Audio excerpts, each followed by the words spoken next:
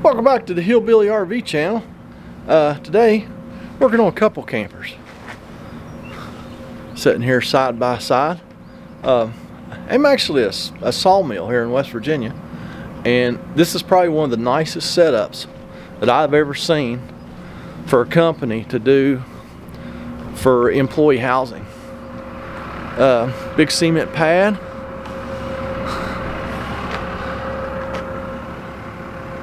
Big enough to park cars. Side the campers. The campers are all underpinned. Really nice. They went so far as to think about putting a little area out here for like doing stuff on a patio. It's really nice. This one here, we are going to be working on the toilet. This is probably going to be one of the easiest toilets that I've ever worked on. Let me show you. It's right inside that door.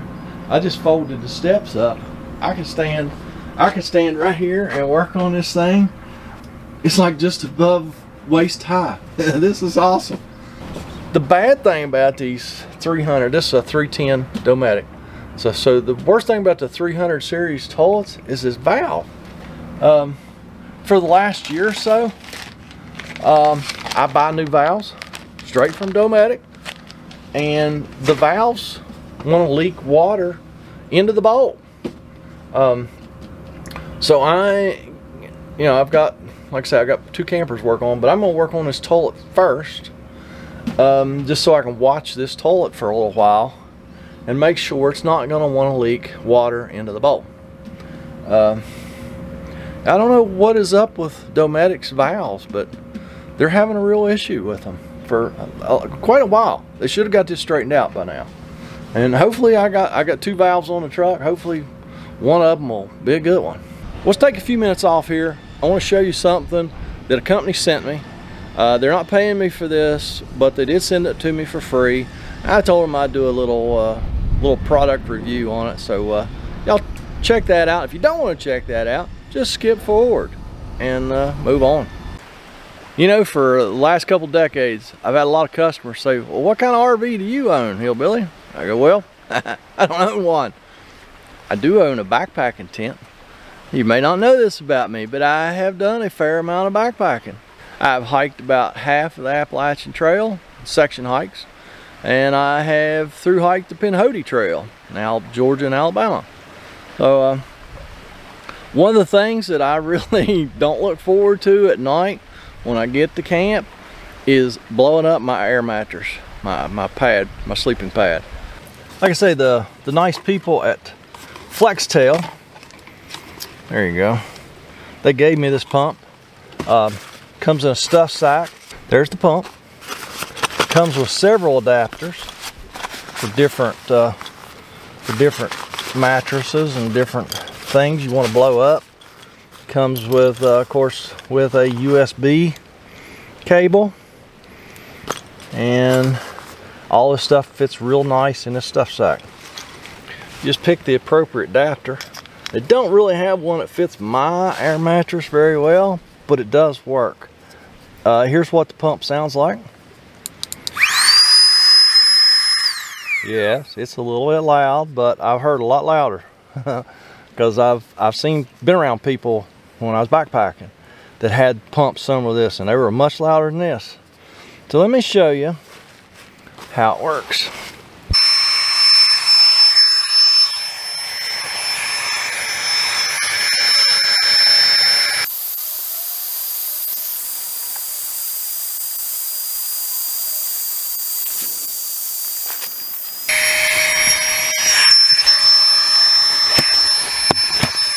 My watch says a minute and 20 seconds, but it's probably closer to a minute and 10 seconds.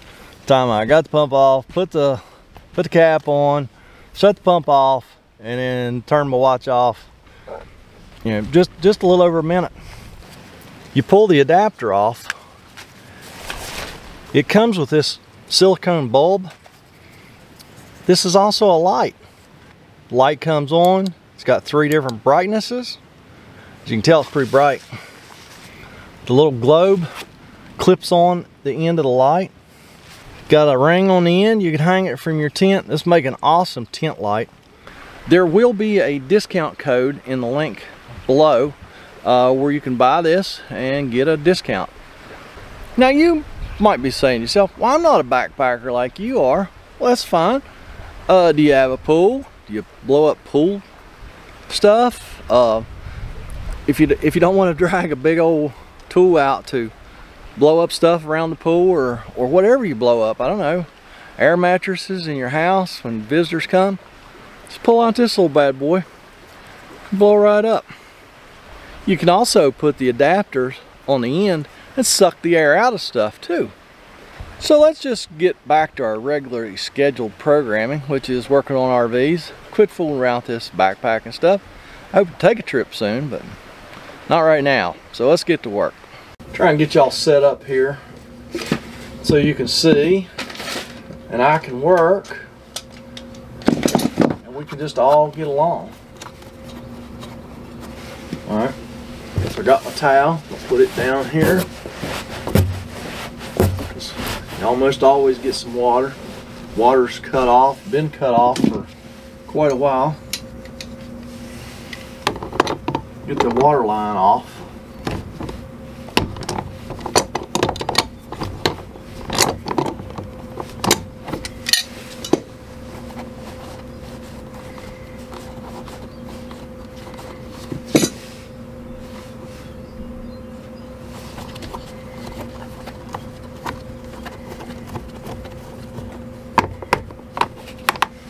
Okay.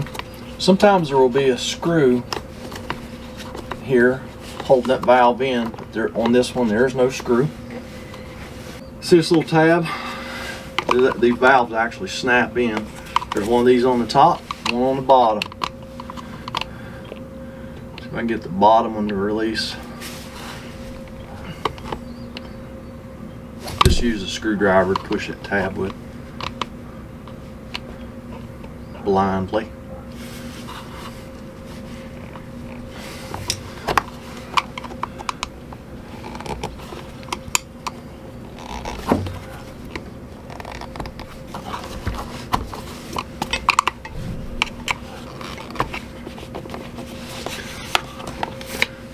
Tell you what, I'm going to have to go ahead and get that clamp off there. I just use a pair of side cutters. Go in here like this and just twist these things off. I can squeeze it pretty good and give it a couple wiggles and they break right off. Doesn't damage the little hose, doesn't damage anything other than your fingers when you try and spread them. Yeah, that's the easiest way I found to get those clamps off. Get that hose off there. Give us a little more room to work here.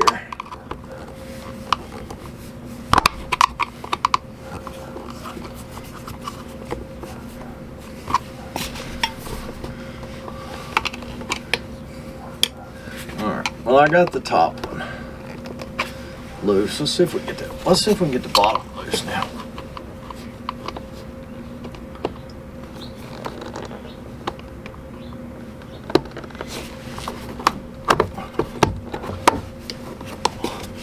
I think I got the bottom one.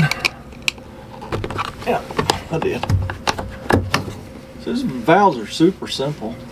Now I should be able to twist this off. Ah, there we go. There's some water. That's why I put the towel down. This one is froze and cracked. You see the discoloration? It's cracked right there. So here's the brand new one. I hope that they fixed your issues with these things. I hope. The new one comes with a hose clamp to go back on this hose and a screw that helps hold the valve in. It goes in this way. It has a place for 2 screws. I thought there was 2 screws in the package, but I only see one. Just go ahead and We'll tell you what. No, we're gonna pop this thing in there first and get our. So it just snaps in, but then we will put this screw in there also. And I have to do it with a mirror, even as good an area as this is to work in. Still can't see behind that toilet, so I use a mirror, and then I still can't find the hole.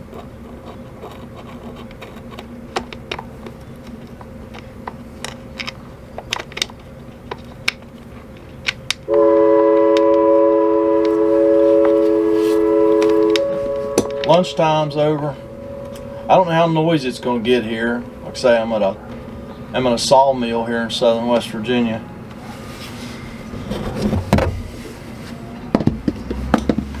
I'm going to have to go get a ratchet. That's too long.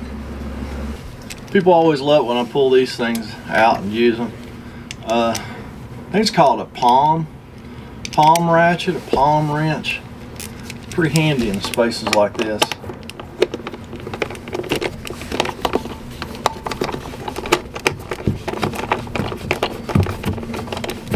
You might ask yourself, you know, why the new valve comes with a screw. This must be an earlier version of this toilet, because the later versions actually have these screws installed when they build the toilet. Okay, just snug that up a little bit. Now, be sure and put your hose clamp on here. And then you can slide this hose on. And snug that clamp up now.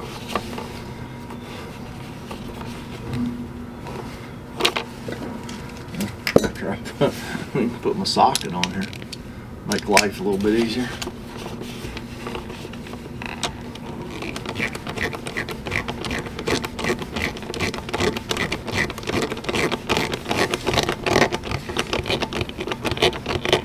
That's all there is to that. Put our supply line back on. Get it started straight. It should go by hand for a long ways. Oh. I found the other screw. I usually just put one in, because they did have trouble for a while with these valves popping out. It would just pop out the toilet.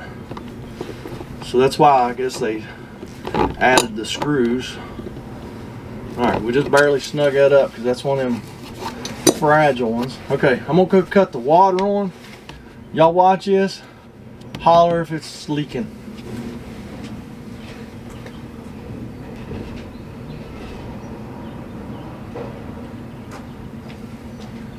Man, I'll tell you what, I just went up inside this one for the first time to make sure there wasn't any water on anywhere else in the camper.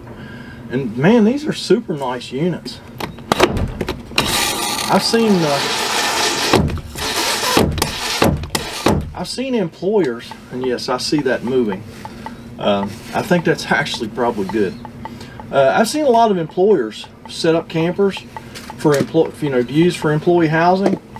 I don't think I ever seen any as nice as these. Set up as nice as these too. This is nice. Alright. So you saw me flush it. Can you see that water just dribbling in? It's like pulsing. That needs to stop. Alright. That's the problem with these new valves, is they want to do that.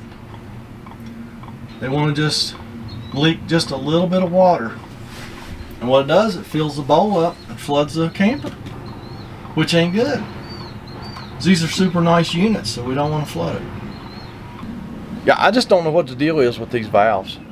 This is really annoying. I had a commode last year, put three valves on it before we got one that didn't do this. So I'm gonna watch this for a while, and if I end up doing something, I'll let you know. But for right now, I'm just gonna go ahead and sign out. And if there's more to come, there will be some overtime footage.